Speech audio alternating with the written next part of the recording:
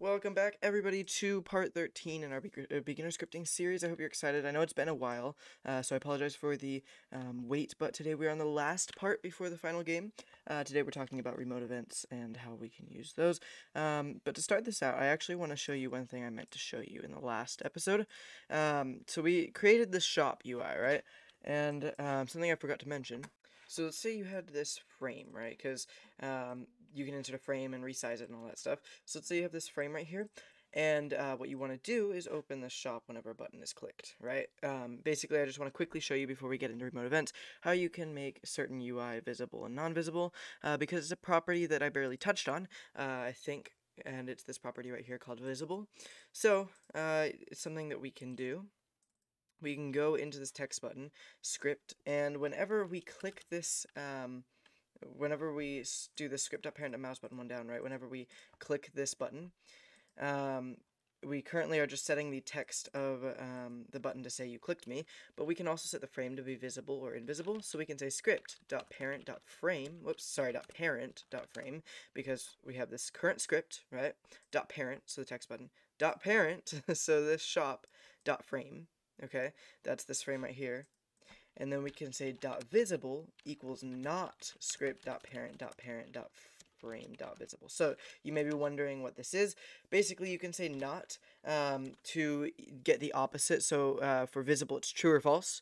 So not is going to be the opposite. If it's true, we're going to set it to false. If it's false, we're going to set it to true. So basically, we're going to set it to what it's currently not. Okay? So we're saying if it's already visible, let's set it to be not whatever it is. Right, so you can do that with bools. Just say not true or not its current visibility, and that'll just make it true or false if it is. It'll make it true if it's false and false if it's true. So as you can see, when we click this UI, it opens up our frame. Okay, so let's get into remote events now.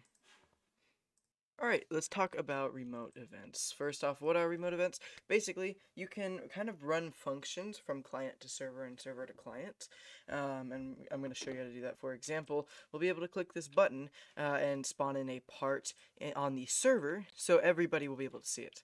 So to do so, we need to create a remote event. I like to keep my remote events inside of replicated storage. You can also put them in server storage, but I prefer replicated storage. So it's up to you where you want to store them, but certain parts of the game, like server script service, only the server can see. But replicated storage, both servers and clients can see. So I like to keep my remote events there. So let's go ahead and name this remote event. This is, let's just call this spawn part, and you can call this whatever you want. It's kind of like the name of your function when we're thinking about functions. It's kind of like, hey, this is what we're gonna do with it. It's just, it doesn't mean anything necessarily. It's just to help you. Also, let's see here. So after we make this let's just go ahead and create a new script. Actually, let's create a new button and a new script. I'm gonna just take the current one I have and then click Control D to make a duplicate of it. Next, I'll just drag this up and I'll change the text to say spawn part. Okay.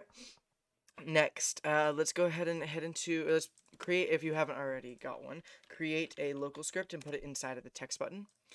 We'll call this spawn part client. Okay, so first off, we want this to happen whenever the button is clicked. So we'll say script.parent.mouse button one down, connect function. Right? This is so this will run whenever this button is clicked. Next, what do we want to do? In this case, we want to actually fire this event so that we can pick it up on the server. And the way we do that is by saying game.replicatedStorage.spawnPart::fire server. Okay, so this right here, as you can see, we are just taking the spawn part remote event. We are finding that remote event and we're saying :fire server. That just basically sends a trigger to the server. Now we need to actually pick it up. So let's insert a script into server script service script, and we'll call this remote event script, remote events script. Okay, so now we actually have to pick up this event. So we can say game.replicatedStorage.spawnPart.on server event :connect function player. Okay, so write all this out, and I'm going to explain what we're saying right now. So first, we're getting the spawn part remote event, right? We're saying game.replicatedStorage.spawnPart right here. Game, the whole game, dot replicated storage, inside of there is the spawn part. So now we have the remote event. This is an event right here, so on server event, basically it just says, hey, whenever we did fire server, right? So whenever we actually called the fire server from a client, we're going to pick this up. So to do this, let's just start out by saying print picked up on the server. Okay, and let's go ahead and close out of this, and let's open the output. Let's go ahead and give it a run. And what we're going to do, or not a run, a play. Let's play it. And then let's click the spawn part button. As you can see, we are getting picked up on the server printed in the output right here. Okay? So, as you can see, our local script, whenever we click the button, we're saying spawn part fire server. So we're sending a message to all the, or to the server saying, hey, pick this up. Okay? And then once we're on the server, let's see, where's the remote event script? There it is. Basically, we're just saying, hey, whenever this actually is fired to the server, we're going to do whatever is inside of here. Now, we have this built-in parameter player, and that's just the player that is connected to the client that we fired from. So basically, the player that caused this event to happen. Because if you think about it, we sent this message from the client, right? Every player has their own client. So we sent it from my client, so the server can then see what client actually fired it. In this case, it's me, right? That's the one who actually clicked the button. I clicked it. So we automatically get this parameter of the player. So let's go ahead and actually spawn in a part next to their player. So we can say local part equals instance.new part, and then we can say part.parent equals game.workspace. Then we can say part.brickcolor equals brickcolor.random. And then down here, let's go ahead and find the character. So we can say local character equals game.workspace, okay? Because remember, everything 3D is in the workspace that you can see. So we know that the player's character, actually, let me show you this real quick.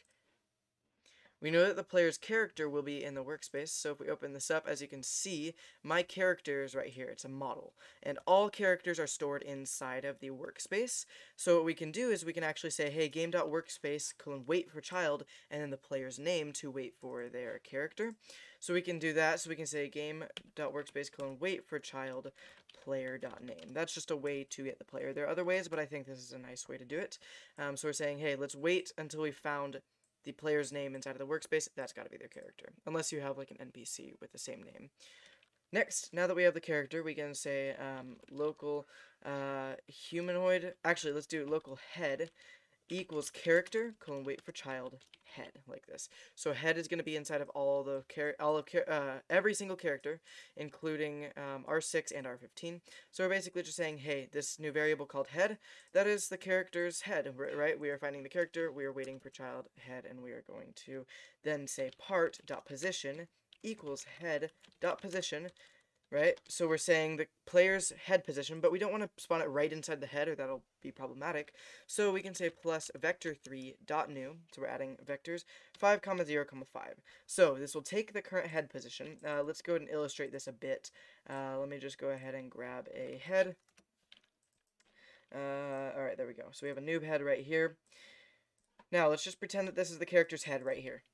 And we are saying, hey, we're going to, let me also turn on this view selector. We covered this more in depth in our Vector 3 episode, but we're saying, hey, this new part's position is going to be the head's position, but also we're adding 5 on the x-axis. Okay, we're adding 5 studs there. We're adding none on the up and down, the y, but we're also adding 5 on the z. Okay, so it'll spawn somewhere near their player. I hope that makes sense. That's basically what this is doing. So whenever we pick this up, we should spawn a part near the player. So let's go ahead and play this and click spawn part. And as you can see, we have spawned a part. Alright, awesome. So we can keep spawning parts all over the place. We can make a trail of parts if we want. Let's just make a few more. Now, here's the cool thing, right? Remember how we are doing this on the client. We are starting on the client, and then we're firing a remote event to the server. If we switch to the server using this button right here, you can see that all of these parts have been created in the server, right? That's because we used a remote event. If we had done this all in the local script, it would have been on the client, and only this player would have been able to see it. But we actually made these on the server, meaning that the player can actually see this. Every player can actually see this. So that is remote events to the server. Next, let's talk about from the server to the client, okay? So this is going to be a little bit quicker. What we can do is we can insert a screen GUI into starter GUI. Let's insert a text label down here, or over here. Let's resize it. Let's bring it over here. You can follow along here, or you can make your own UI. I'm going to go ahead and set this background transparency right here to 1 so that it's invisible. Then let's hit text scaled so that we can see our text a lot better. Let's change the text color to white, and let's change the font. Let's do luckiest guy. There we go. So now we have this little label up here. Okay, and let's just set the text of this to be, oops, not rich text, status. Okay, and then we can call this status as well. Okay, so we now have this right here, and let's just display a status on here. But we want to do this from the server. So let's start out by creating a, actually, no, we'll do this in the remote event script. So in the remote event script, we'll say game.players.playerAdded :connect function player, right? Whenever a player is added, we're going to do this, and we get the player. We've done this a lot already, so hopefully you have gotten the hang of this now. Let's also create another remote event, and we are going to call this remote event update status. So update status, there we go. So we have this new remote event.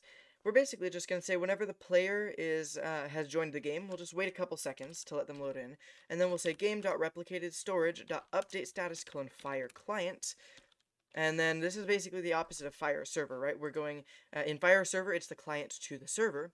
On fire client, it is the server firing to the client. So for this, we actually need a player because we need the client to actually fire it too. Because when we use fire server, well, there's only one server. So the script already knows, hey, we're just going to fire it to the one server in the game. However, there are tons of clients. Every player has their own client, so we need to know which one. In this case, we want to fire it to the player that just joined the game. Okay, so I hope that makes sense so far. Now, let's insert a local script into our status, okay? And let's go ahead and say, I don't know, we can call this update status client. All right. Okay, so now we actually want to pick this up on the client, and you may have a guess as to how we do this. Basically, we're going to say game.replicatedStorage. Wait, what's this one called? Update status. That's what this remote event is called. .onClientEvent: connect function. Okay, so this will run whenever we receive the message from the server to the client. It's basically the same on server event that's picking it up on the server. On client event is picking it up on the client or in local scripts. Now we don't actually get the player in here. That's because we don't actually need it. To get the player, we just say local player equals game.players.localPlayer. And that's just a way you can get the player of the local script. So the player of the client, we don't actually get the player as a parameter. So let's just say script.parent.text equals to you have joined the game.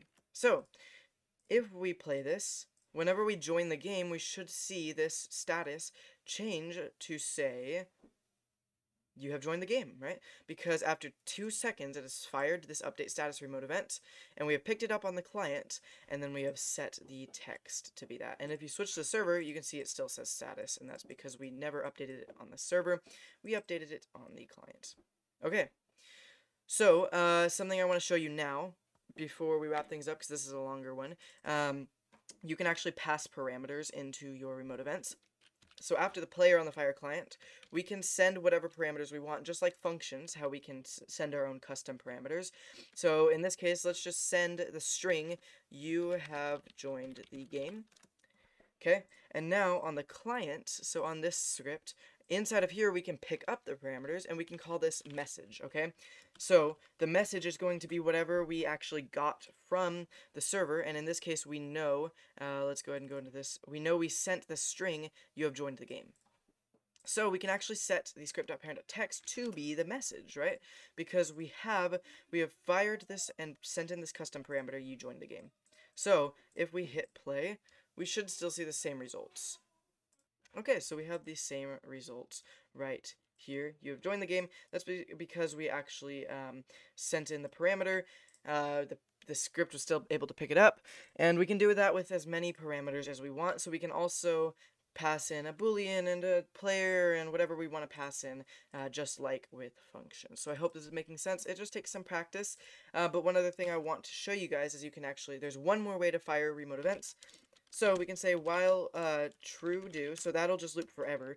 If you're going to do it that way, you need to add a 10, or sorry, you need to add a wait, otherwise your studio will crash. So forever, we're going to wait 10 seconds, and then we're going to do this last method of firing remote events. We're going to say game.replicatedStorage.update status fire all clients. So this is the last thing you can do. This basically is a quick way to fire to all players, all clients. And you can actually do this without, you don't put a player in here, right? Because we're just sending it to all the players, not a specific player, just like in Fire Client. Now we actually need to pass in a parameter, because in this update status, as you can see, we have this parameter, message. That's what we set the text to be, so we need to send in something to be our message. And we can just say, this is updating to all clients. And then let's just go ahead and copy and paste this to save time. So instead we can wait 5 seconds instead of 10 this time, and let's send in a new message. Are we all getting this message? So after 10 seconds, it should change to this is updating all clients, and then 5, are we all getting this message? And then it'll loop back up again. After 10 seconds, it'll do this. After 5, it'll do this. So that's how you can do fire all clients. Let's go ahead and give it a play test so you guys can see it in action. And you have joined the game. After 10 seconds, we should see it update to all the clients. This is updating to all clients. There we go. And in 5 seconds, we should see it change again. Yep, are we all getting this message? And indeed we are. It's not updating to the server, but it'll be updating to all clients. So all players in your game will see this. And we can still spawn our parts. So that is remote events. I hope that you found this video helpful. Remote events are definitely something that you need to practice. It took me a long time before I could actually really understand them. So I hope this was helpful. Just give some practice to remote events. And that was actually it for the beginner scripting series. Now the next one will be on making a final game, so we will be doing that very soon. I hope to get it out at least in the next couple days. That's my goal, but I have been pretty busy with school and stuff recently, so we'll see when I actually get it out. But thank you guys for watching all 13 parts. I hope you're excited to make a game now with what we have learned. If this was helpful, if this series was helpful for you, I really appreciate it if you'd subscribe. No pressure to, but it means a lot to me. It really helps me out. So appreciate everybody who has stuck along this far, and let's go ahead and get excited for the final game, which is coming out very soon. And then yeah, you can join my Discord server, link in the description, all that good stuff. Thank you for watching, and I'll see you in the next video.